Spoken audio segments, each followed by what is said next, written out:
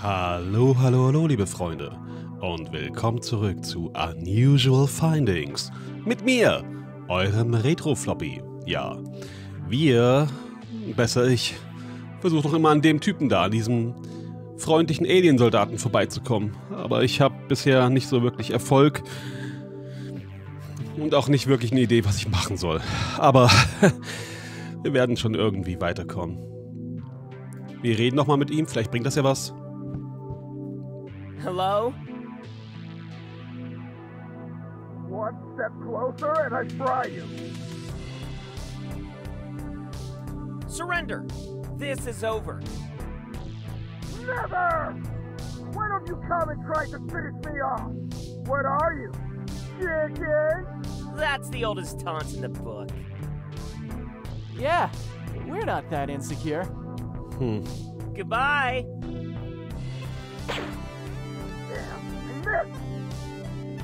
Das hat uns überhaupt nichts gebracht.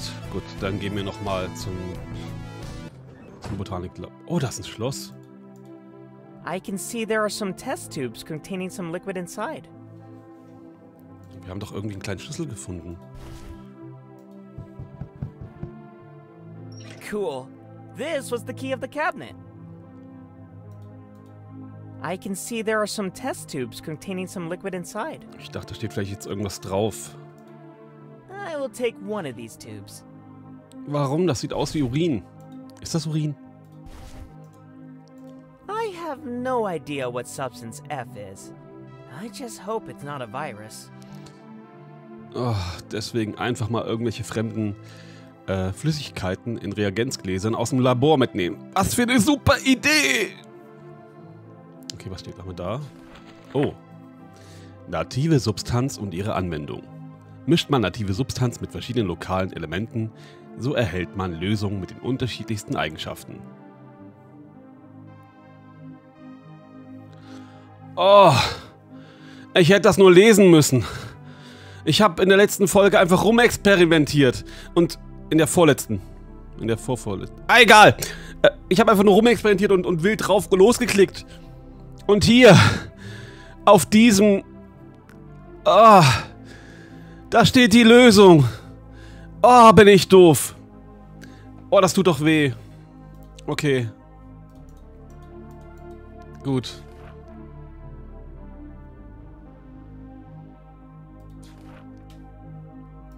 Okay. Ich lese es mal durch. Mischt man native Substanz mit verschiedenen lokalen Elementen, so erhält man Lösungen mit den unterschiedlichsten Eigenschaften. Toller Dünger, hat desinfizierende Eigenschaften, potentes Bio-Beizmittel, aktiver Feuerlöscher, Schmiermittel, CA-Blut. Gravitationsfelder mit genügend Ladung können einige verstärkte Metalle zum Schweben bringen und ein elektromagnetisches Feld erzeugen, das als Schild verwendet werden kann. Das elektromagnetische Feld kann jedoch schnell und einfach deaktiviert werden, je nachdem, welches verstärkte Metall zur Erzeugung des Felds verwendet wird. Zum Beispiel kann flüssiger Wasserstoff verwendet werden, um ein mit Gold verstärktes elektromagnetisches Feld zu deaktivieren. Natriumbicarbonat kann verwendet werden, um ein elektromagnetisches Feld auf Aluminiumbasis zu deaktivieren. Oder Natriumchlorid kann verwendet werden, um ein zinkverstärktes elektromagnetisches Feld zu deaktivieren. Mentale Notiz. Peter fragen, welche anderen Metalle er verstärken konnte. Verbessere die Leistung einer Laserpistole. Nach den Forschungen von Dr. Kraus kann eine Laserpistole stark verstärkt werden, indem man einen Rubin anstelle eines CAF-Edelsteins in das Batteriefach einsetzt. Der Labormischer funktioniert nicht richtig. Ich habe versucht, den Mischer zu reinigen und es hat nicht geklappt. Ich habe versucht, die Batterie zu wechseln und es hat nicht geklappt. Dann haben wir es mit verstärktem Zink versucht, um ihn aufzuladen. Und wieder nichts. Ich denke, wir sollten Deuterium in den Regler geben und sehen, was passiert. Nebenanmerkung, ich habe ihn repariert. Es war nur eine tote Kakerlake in den Motorkontakten. Das ist voller Ungeziefer. Hallo Wicker. Ja, stell dich vors Mikrofon. Ja, schnurr ein bisschen. Ich lieb dich auch. Die Jungs im botanischen Labor machen einige seltsame Dinge mit der Vegetation. Die einheimischen Pflanzen reagieren sehr stark auf die Kombination einiger unserer Produkte. Wenn Felix nicht versucht hat, mich zu täuschen. ist es möglich, eine einheimische Pflanze in Sekundenschnelle zu entwickeln und wachsen zu lassen, indem man Samen mit Substanz F, Substanz X und irgendeinem öligen Zusatzstoff mischt. Je mehr Substanz X man hinzufügt, desto größer wächst sie. Ich kann nicht glauben, dass sie ihnen Substanz X geben, um mit Gemüse zu experimentieren, dabei ist es so teuer und schwer zu produzieren. Warum arbeiten immer andere Leute mit dem sie haben... Ja? Warum arbeiten immer andere Leute mit dem, sie haben mir meine Gehaltserhöhung verweigert? Ich hoffe, dass sie den Super Warper bald fertigstellen, damit wir alle nach Hause gehen können und diesen primitiven Planeten und die Strider vergessen können. Okay. Kann man die Mikrowelle aufmachen? Ist da was drin? I should put something to warm up here first. Was? Okay. Geologielabor, da waren wir eben, Speisesaal. Biolabor.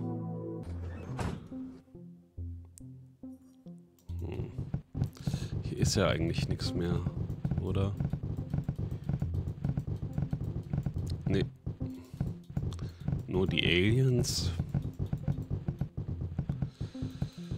Und diese Fächer, mit denen kann man nicht interagieren. Und die leeren Gasflaschen bringen uns auch nichts. Können wir mit ihm irgendwas machen? Wir könnten ihm den Schal geben, er kann ja Gerüche aufnehmen. Ralph, can you track this set? Ja, es funktioniert.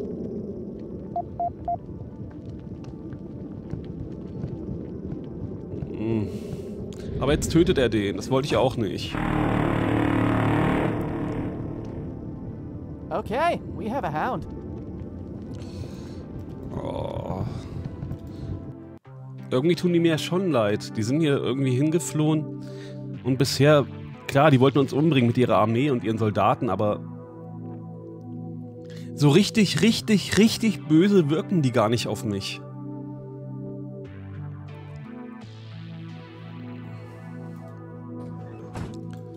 Oh. Oh. This is what is left of the alien soldier.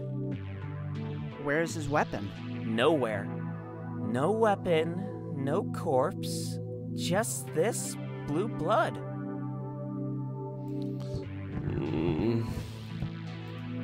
It's a flask full of some liquid. It's highly corrosive acid. How do you know that? It says it on the label. Nehmen wir mal mit. Let's take that. That's highly corrosive acid. The container seems feeble, and it doesn't even have a lid. If that thing spills while you're walking, most likely you'll end up injured or dead. I don't think it's a good idea to go around carrying that thing. Point taken. Let's leave that where it is. Okay, was gibt's hier noch? Schwebende goldene Pyramide. This metal pyramid is hovering in some kind of magnetic field. It has an inscription carved into it. It reads, Enhanced Gold 23. Okay, was ist das? This metal pyramid is hovering in some kind of magnetic field. It has an inscription carved into it. It reads, Enhanced Zinc 03. Und hier? This metal pyramid is hovering in some kind of magnetic field. It has an inscription carved into it. It reads, Enhanced Bronze 32. Was gibt's hier noch? Whiteboard. 1. Keep the laboratory clean. Das können wir jetzt vergessen. 2. If any progress is made, call headquarters immediately. 424. 424, 3. okay. Use your safety gear at all times. 4. Keep the laboratory clean. Yes, again. Können wir die Schließfächer aufmachen? They are closed. There's no way I can open this. Well, if you get me a lockpick set. 424, okay, die können wir gleich mal anrufen, die Rufnummer. Another air duct. Wonder if we can get in there. Gucken wir mal, ob wir das aufschrauben können. Ja, funktioniert. Super. Ein bisschen Fortschritt mal wieder. Das ist schön. Cool.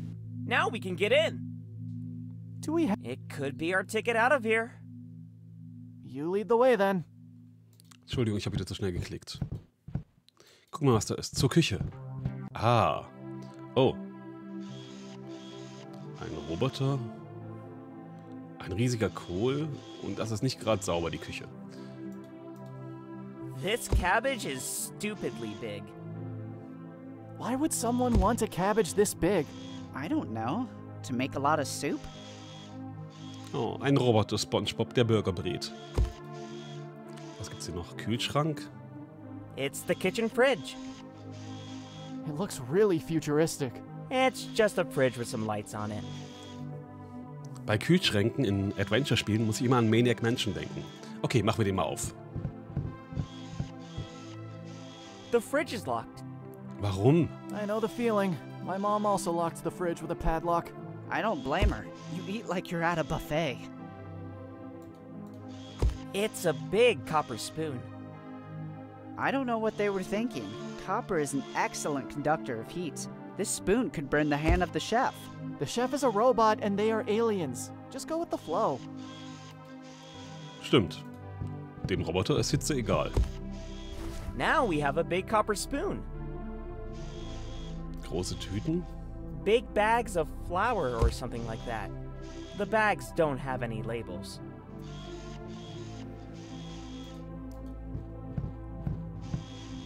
These bags are pretty resistant. No way I can open them without a knife or scissors. Haben wir irgendwas zum Aufschneiden? Nee, nicht wirklich. Wir reden mal mit dem Roboter. Oder wir schauen ihn erstmal A an. chef robot. Or something like that. I guess he's not related to Ralph. It looks more like a robot than a living robot. Hello? The Tectonic 2000 salutes you. Please enter your authorization code to proceed. Ein Kochroboter mit italienischem Akzent? Echt jetzt? Klaatu Barada Nicto. Ah. Army of Darkness. Klaatu Barada Nicto? Invalid authorization code. Hello? The Tectonic 2000 salutes you. Please enter your authorization code to proceed. Codes? What codes? Invalid authorization code. Okay. Was haben wir jetzt Neues? Kupferlöffel, Sesamölflasche, Mopstiel. Können wir das kombinieren? Nope. Schade. Können wir das kombinieren? I don't think so. Gut, dann halt nicht. This is what is left of the alien. Where's... No. Okay, das haben wir uns schon angeschaut. Dann gehen wir doch mal hier zum Konferenzraum und rufen die Nummer an, die 424. It's an intercom. Anyone know how it works? Yeah, you put the internal number you want to call here, and then press call. And it should work. Let's give it a try. 424. Anrufen.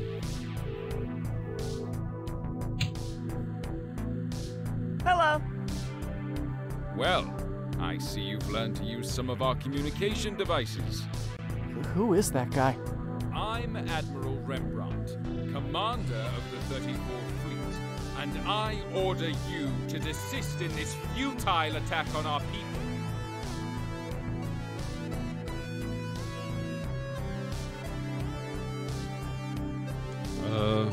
Das hier. We are not attacking anyone. We were just escaping being shot. The 22 soldiers that were killed in that facility don't think the same. We didn't do it. It was Rolf. Excuse me? The tall robot alien? Oh, yes, the Strider. I don't know how you managed to bring one of his kind to this planet, but it was a clever idea. What do you know about the Strider? That they are dangerous, but they can be stopped with enough firepower. So believe me, When my troops manage to get down there, your team will be terminated.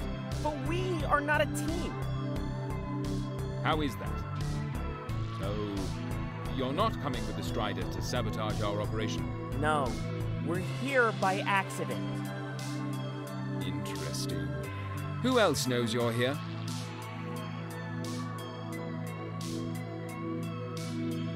The president. You are a terrible liar. I'm sorry. This is getting kind of pointless. Seems like you don't want to cooperate. And if you don't want to cooperate, then... Grenade! Toss it!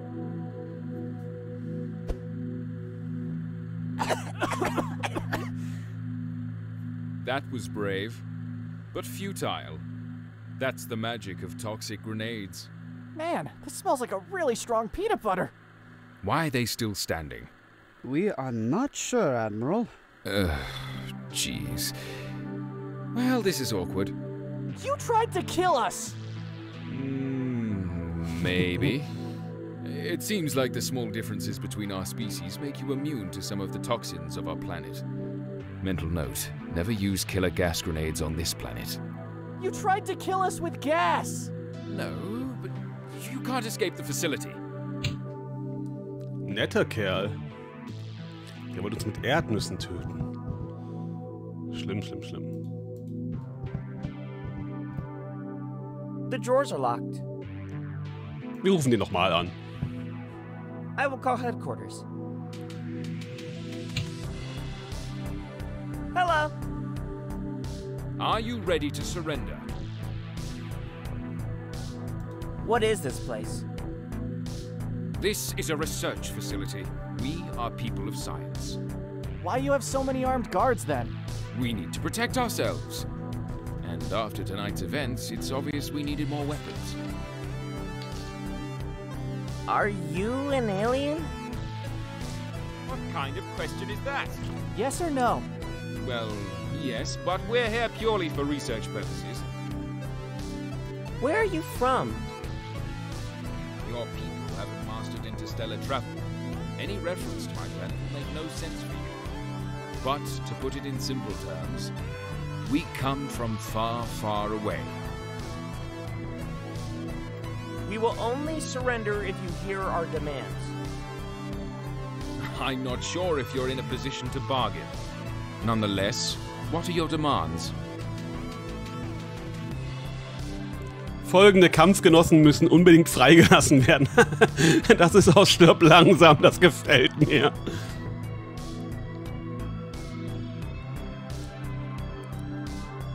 Ne, wir sagen das erste. We want to get out of here in one piece. Yeah, sure. I can guarantee you that. No tricks. Not even one trick. Just surrender. Open the elevator door so my men can secure the area and escort you back to the surface. We can't do that at the moment. Then I can't assure your safety. Okay, das Goodbye. war dann auch alles, was wir mit ihm I reden await könnten. your rendition. Okay, dann brauchen wir jetzt eine Batterie. Wir gucken uns nochmal im Geologielabor um. Riesiger Magnet. This thing is huge. Why do they need this monstrosity? I have no idea how this alien technology works, or what they're doing here. Da sind Chemikalien.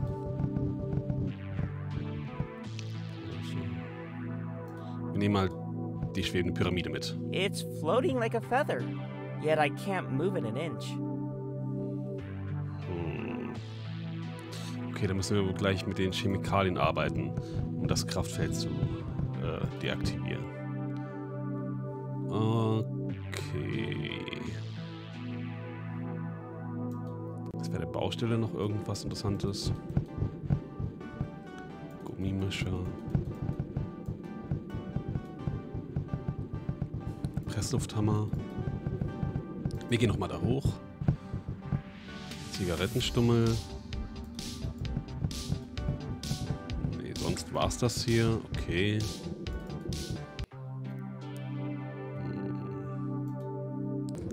Was haben wir jetzt im Inventar, das uns weiterhelfen könnte? Wir haben Kupfer, wir haben Substanz F, Mobstiel, Sicherheitsausweis.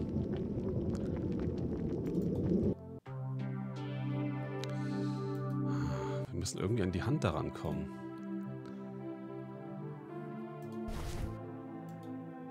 That doesn't have number 6 bolts.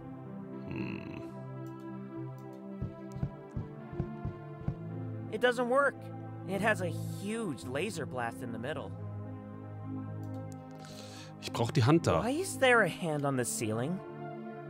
Damn! That laser blast is strong. Der Mobstiel ist aber nicht lang genug. No thanks.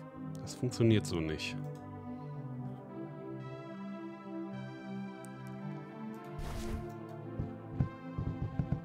I can't reach it yet. Aber das sollte doch irgendwie gehen. Nope. Okay, dann muss ich mir noch was überlegen. Aber ich werde an diese Hand rankommen. Und ich hoffe, dass ich das in der nächsten Folge schaffen werde. Würde mich freuen, wenn ihr wieder dabei seid. Und bis dahin sage ich nur, ich liebe euch. Von ganzem Herzen. Bis dahin.